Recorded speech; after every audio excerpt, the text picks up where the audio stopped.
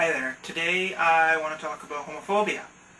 So I'm sitting on the ferry reading a book, and the guys behind me, these men in their 30s, late 20s, heterosexual types, are talking, and one of them says, "That's so gay," when referring to something that is not good. I freaked out. Dude, you can't really say that. I'm gay, there are gay people on this ship, I'm sure, and we don't appreciate you saying that our identity and who we are is bad. So he goes up to me and he's like, "Ooh, well, look in the dictionary, see what gay means. A fag is a cigarette when I light it." It kind of hurts. And then he went on saying, "It's a free country. I can say what I want." You have the right to say what you want to say, but I have the right to respond. Why do we gay people have the right to respond and speak up like that?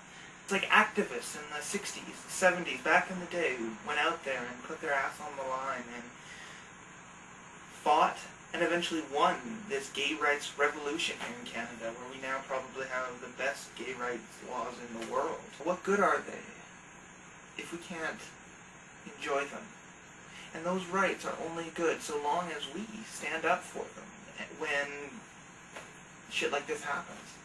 So when someone says that's so gay, or makes some stupid homophobic slur, freak out. Fly off the handle. Let them have it. Send the message that it's not cool, it's not okay.